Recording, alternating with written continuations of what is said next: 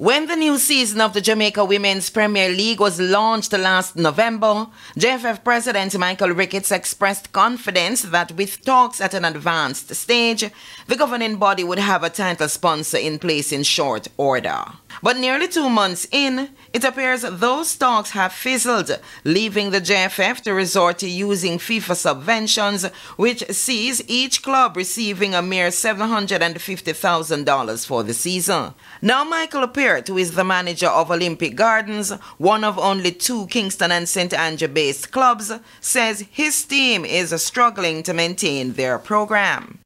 Finance, we have a little financial problem because every time the players come, it costs, and we're having some trouble getting sponsors and so we have to schedule, we have to cut down on some of the days because we don't have the money for reimburse them for traveling. So that will give a major problem.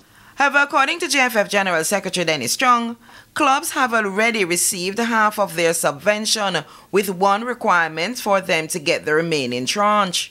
The reason why it was broken down like that is because we said to them, this is $375,000. Give us the receipts supporting the payment or the spend for that $375,000, and then the rest of it will come, right? And we've had to do it like that because in the past, what we've had is that funds have been disbursed and we have not been able to get the spend accounted for. Chung argued that clubs should also seek to obtain their own sponsors. The other thing to consider also, though, is that $750,000 is not a lot of money in terms of what needs to be done. And therefore, the hope is that, clubs would go out and get sponsorship. It can't be expected that JFF will give you money to fund every single thing.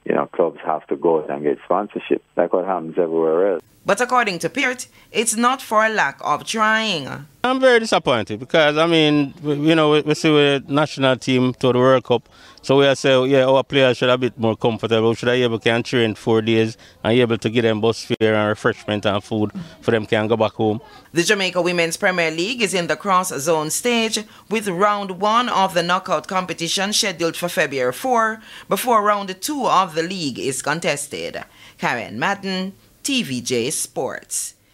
Overseas now.